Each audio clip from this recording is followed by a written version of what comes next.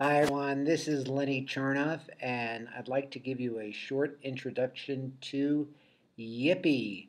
Now, Yippy used to be Clusty.com, which was a search engine. Actually, it was a meta search engine, searching many search engines. And it was searching many search engines, and it was developed by Carnegie Mellon and then changed its name to Yippy. And here's just a short video on this. The internet is now a minefield of bad websites where over 70% of them should never be visited by anyone. Yippy is fighting back with a secure internet environment for the whole family. Yippy has a family-friendly web browser, private email, free games, free videos, and one of the safest, most user-friendly, and most private search engines available today. And it's free. Welcome to the cloud. Okay, so let's search with Yippy, and we'll just change this to search.yippy.com, and whammo, here it is.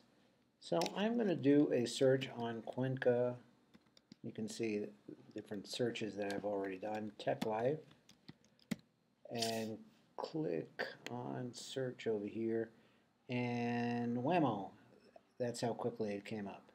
So this is just part one of this quick intro to Yippy.com.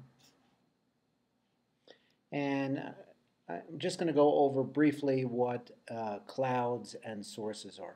Yippy brings its results back into clouds or topics. And you can see that here are the results, 53 results, 24 being Ecuador, 7 being in blogs and publications, 2 being Faces of Cuenca, and so on. And then you can click on sources over here, and it tells you where the sources are coming from, and sites. I click on sites, and you can see that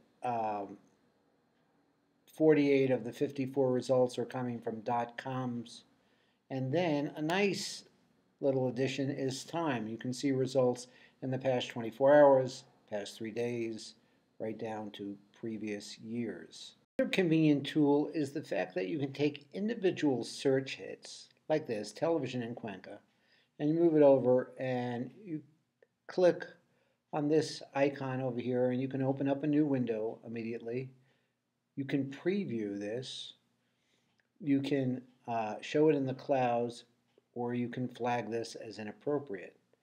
But this is really nice because if I click over here and preview, up comes my blog.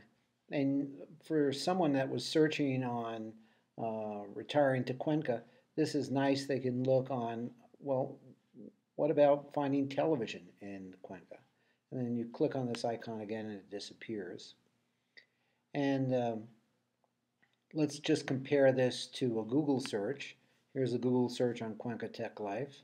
And yeah, you can put this over here, mouse over this icon over here, and you can preview it like that. But all of a sudden, if I look over here, there's nothing on television that appeared very quickly over here on the Yippy search. Is Yippy a replacement of Google? I don't think so. But what's nice about Yippy is that it searches multiple search engines and puts the results in clouds and sources and sites and time. And I think it's a very nice interface, probably a little easier to use than the Google interface. This is Lenny Chernoff.